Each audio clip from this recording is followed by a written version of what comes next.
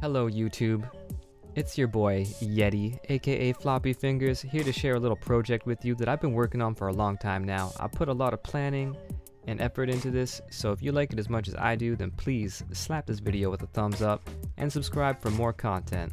Alright, here we go. Okay, so here's a parts list. What I got here is a Noctua computer fan hooked up to a radiator. Here is a little 12-volt pump that you use in a PC for a water cooling system. Takes a 3-pin connection. Here's a 12-volt addressable RGB strip. Right here is the CPU water blocks that I use to actually cool the iPad with. 120 by 160 millimeters. Here's a 12-volt USB hub.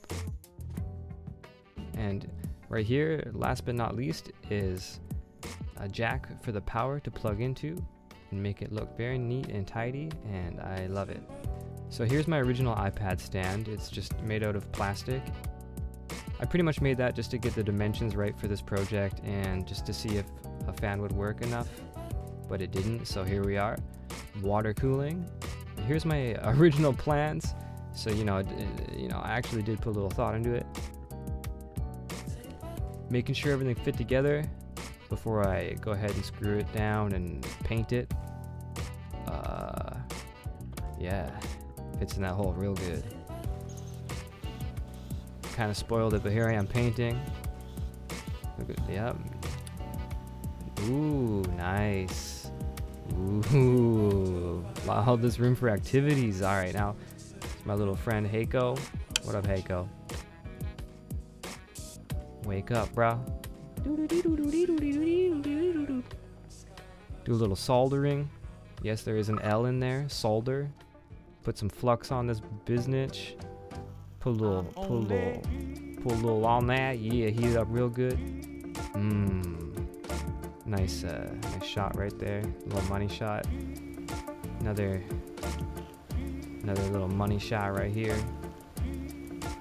Get it soldered up real good. Don't forget the heat shrink. Gotta have heat shrink. There's a little shot of how it looks neat and tidy. Best I could get it anyways. Looking good.